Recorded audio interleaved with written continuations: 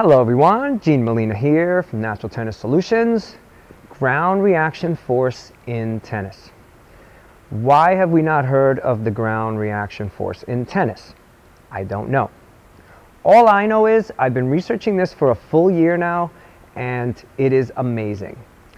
I got to do a seminar with a martial arts expert from South Korea. His name is DKU. He has a YouTube channel if you want to check it out. A lot of the things he does are fast and quick as lightning, but using your full body. The whole, it's called kinetic chain, but I researched it a little bit and I could have sworn it's not really called the kinetic chain, it's called the kinematic chain. I still have to do a little more research on it, but anyway. So the energy that you put into the ground should come back up into your body. Are you ready? So I'm going to show you the ground reaction force. This is how it's done. You sure you're paying attention? Watch. See it? Didn't see it? All right, watch again. Ready? I know, a little silly. The kids tell me all the time, that just looks weird. But it is, but it's not if you want to use it for sports. So my body is pushing down into the ground, and the same energy that goes into the ground gets pushed back up into my body, but only if I let it. I can do it and not let it come back up. I can tighten up my muscles. So I can do what I was doing before and tighten up my muscles, and the energy doesn't come back up because I'm not relaxed enough. So I'm going to teach you how to get this done, the ground reaction force. I'm going to teach you how it's done in another video, but right now I needed to introduce it. I need you to realize it's Newton's third law, right?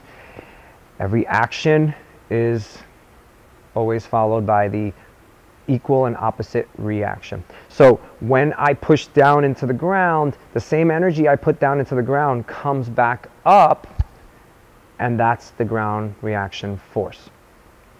I know it might look a little silly, but this force is true.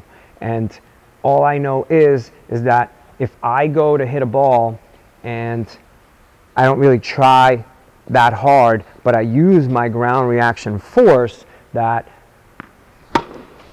is what I can get out of it. So my ground reaction force gives me plenty of speed, plenty of power, but without really having to use a lot of upper body muscles. My lower body is being used. Of course, you're going to have to run and get in position and use 100% energy to get there. But once you get there, if you know how to harness the ground reaction force, this game's going to get a lot easier for you and a lot more fun. It's become so much more fun. I already had fun playing tennis, but now, oh my goodness, it is just amazing. And then the pieces that start to develop after you learn the ground reaction force, just natural things that start to work with your body, it just becomes a whole nother game. So stay tuned, get ready for the next video where you're going to learn the implicit type or field-based type of movement that I'm going to show you that will help you learn how to use the ground reaction force in your stroke. Good luck, stay loose.